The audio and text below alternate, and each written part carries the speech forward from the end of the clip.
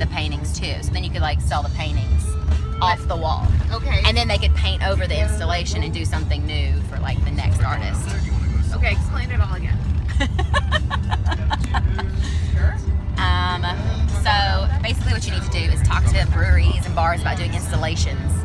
So having like, say you come in and you're the artist for that month and you paint a mural on the wall, but you have separate canvases on the wall as well that you also paint. They're part of the mural. They're like all a unit, but you auction off those pieces separately or whatever for a fundraiser, for charity or something.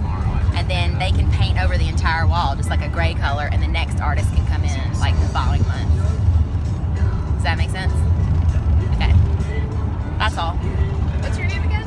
Danielle. Danielle what? Griffith. And you live in San Diego? I do. And what else do you do? A lot of things. I'm a busy girl. Welcome. Welcome to the new world. Thank you. Danielle, when do you have to be